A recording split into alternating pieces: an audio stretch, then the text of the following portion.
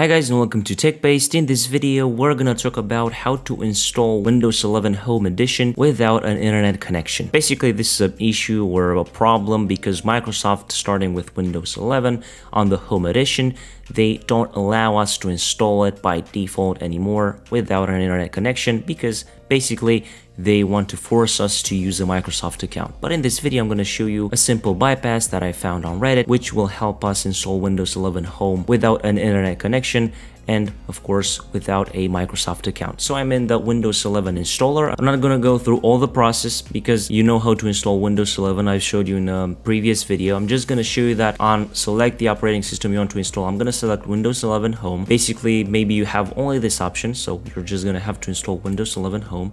I'm going to click on next and I'm going to continue with the installer really fast, and I'm going to show you again when we have the new interface.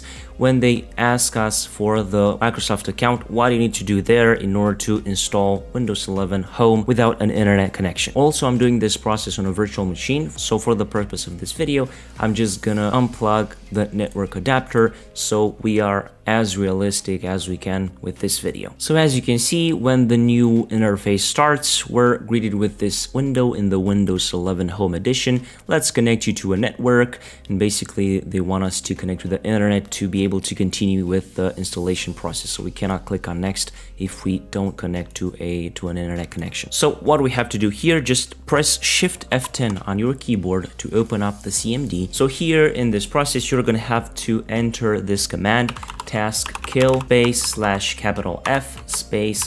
/IM space oobenetworkconnectionflow.exe, and then press enter. And as you can see, success the process oobenetworkconnection.exe with PID 5804 has been terminated. So just exit out from the command prompt, and as you can see now, we are in a new window which allows us to enter the name that we're going to use for this computer. So basically we can just continue with the installation, click on next, enter a password if we want, and now we can continue with the installation process of Windows 11 Home Edition without having to connect our computer to an internet connection. You can do this process a bit differently, so I'm going to show you that in a few seconds. So another thing that you can do when you get to this let's connect you to a network window, you can just press Shift plus F10 again on your keyboard to open up the command prompt and type in here taskmgr and press enter to open up the task manager. Then click on more details, then go to details